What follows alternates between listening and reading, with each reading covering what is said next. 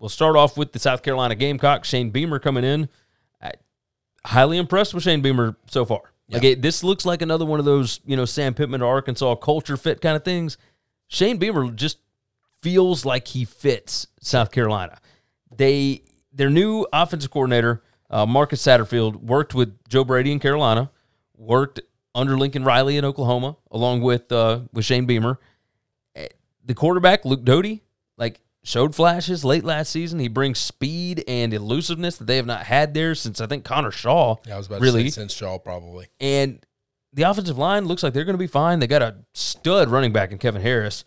They need their wide receivers to play well because they've got a veteran group, but, man, they were inconsistent.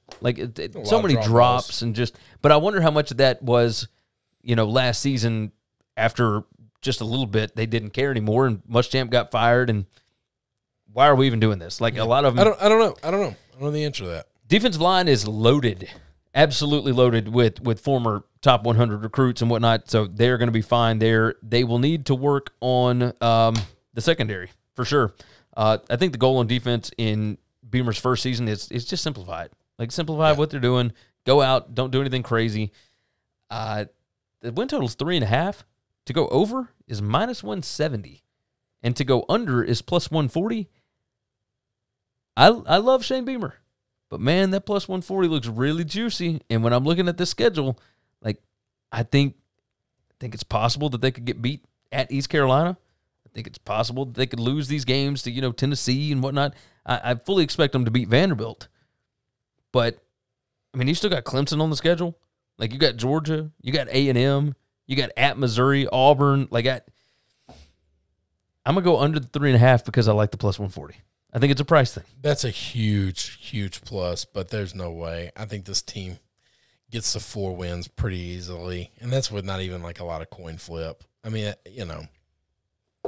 just think they do. I don't know. The Troy game kind of scares me.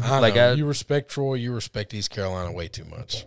Maybe so. This is not SEC ball.